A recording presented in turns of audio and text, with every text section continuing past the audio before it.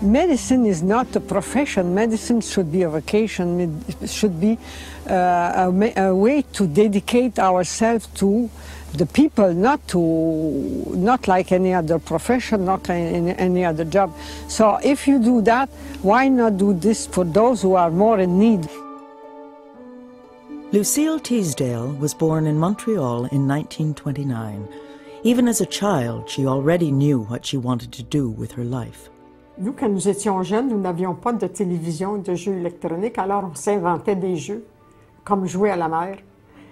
Moi, je faisais la mère, elle faisait le médecin. Déjà, elle s'était conçue une petite trousse, et puis elle aimait faire des pansements au bébé qu'on avait, qui était joué par ma plus jeune sœur. Et puis, déjà, elle avait le goût de la médecine. Et quand nous sommes allés au pensionnat à 12 ans, qu'elle a rencontré des sœurs qui venaient de Chine, elle était impressionnée par ces religieuses qui voulaient aider les enfants.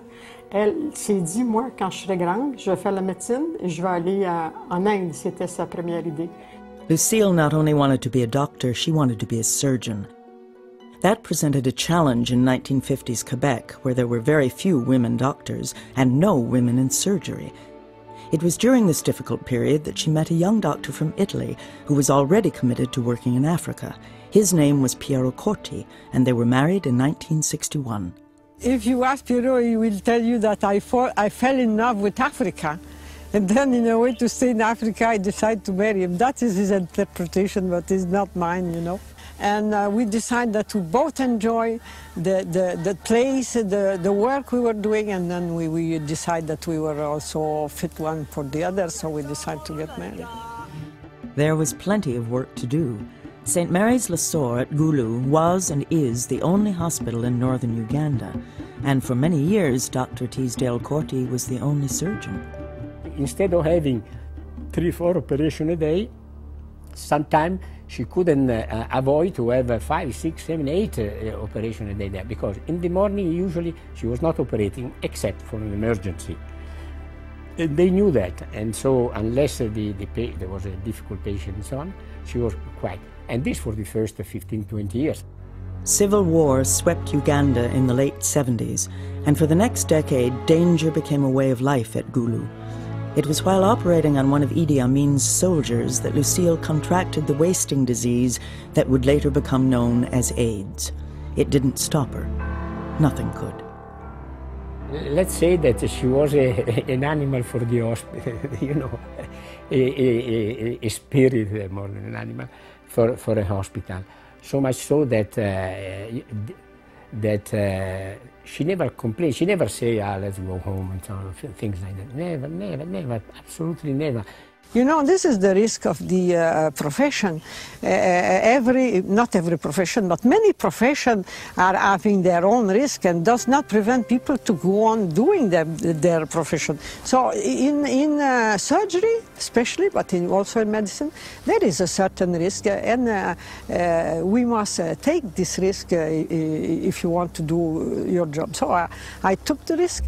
By the time the disease forced her to stop working, Lucille and Piero had established a school of nursing that has turned out hundreds of health professionals. She was running a program for training surgical residents at Uganda's major university, and over the course of 35 years, Dr. Lucille Teasdale-Corti had performed more than 13,000 operations at St-Marys Lacor.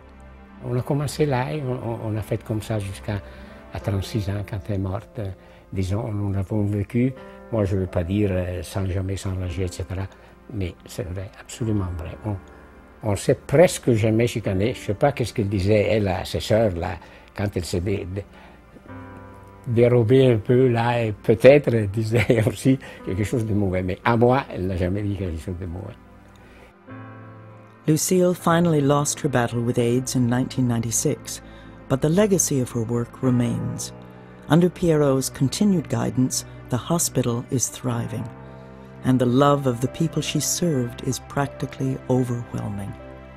When she died and we brought her body to Gulu, to our hospital in a place where there is a Madonna and so on, under a tree, under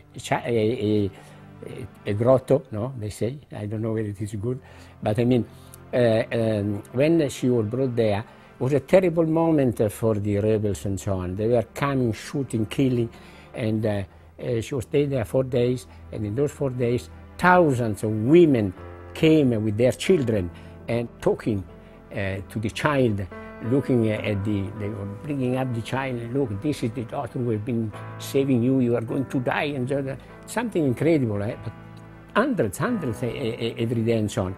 The work she was doing, I understood from the fact that those mothers were ready to do anything provided it was Lucille that was treating their children. Elle acceptait la maladie. Pour elle, elle n'avait aucun goût amer d'être allée en Afrique. Au contraire, elle se sentait privilégiée d'être avec un homme qu'elle aimait, qui était à ce côté, qui avait les mêmes ambitions. Et Lucille mérite certainement d'être là, cette Canadienne qui était en Afrique loin de son pays. She deserved, not because she was my wife, not because, it's just question to go there and see her, the book of the surgery. Let's talk only the surgery, but Lucille was a good doctor. She liked to do the things well. That is the difference, certain difference that not all the doctors understand. Not all the doctors understand. When there is this passion of fighting the disease and so on, and this is Lucille.